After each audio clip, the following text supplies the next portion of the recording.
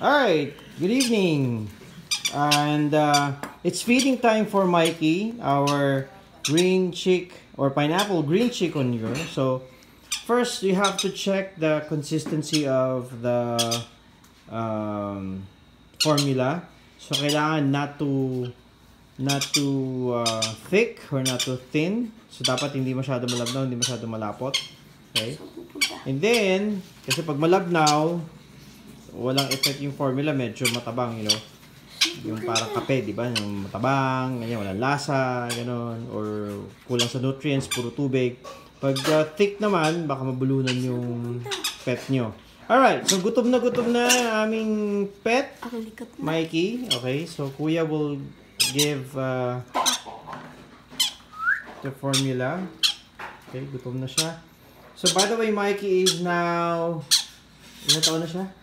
5 weeks. 31, kasi nung 31, 3 weeks siya. 1, 2, 3, 4, 5, 6, 7, 1 month, 8, 9, 10, 11, 12, 13, 14, 15. Tissue nga po di. Okay. So, yan, daming tissue dyan. 15, 2 weeks. Ayan, 1 month and 2 weeks. You can see the feathers. Ayan.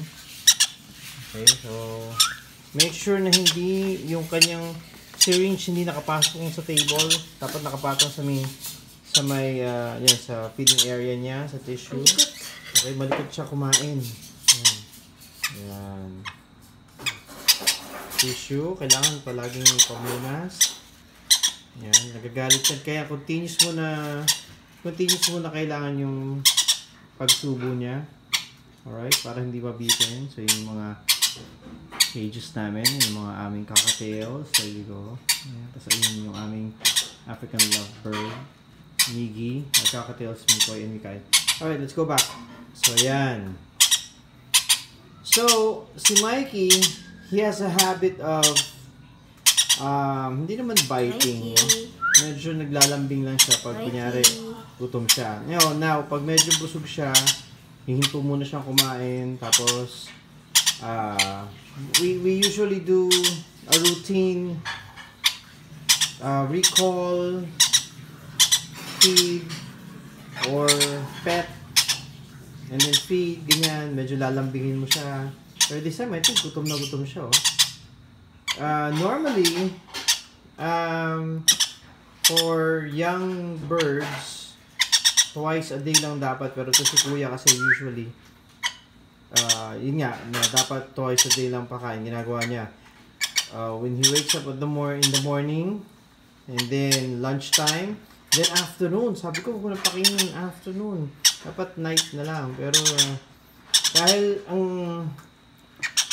malakas kumain naming bird, and because of our NutriBird 821 formula, ang bilis na lumaki. Tsaka yung feathers nila. Very nice. Okay. Pero actually, yan, lalasing. Okay, yan. Papapet na yan. So, ipet muna ni kuya. Alright. Ayan, papapet siya. How cute. Diba? Alright, and then, siguro mga wala pang 1 minute, 2 minutes, kakain ulit yan. Okay. Oh, less than a minute. Ayan. So, pag medyo parang, hindi naman actually nagbabite, no? Parang naglalambing lang, inaano-ano yung kamay. So, that means kakain na siya ulit. Pero hindi pa yan. So, kapet mo na ni kuya. Okay, more of Mikey. So, yun nga, it's his first month and 2 weeks.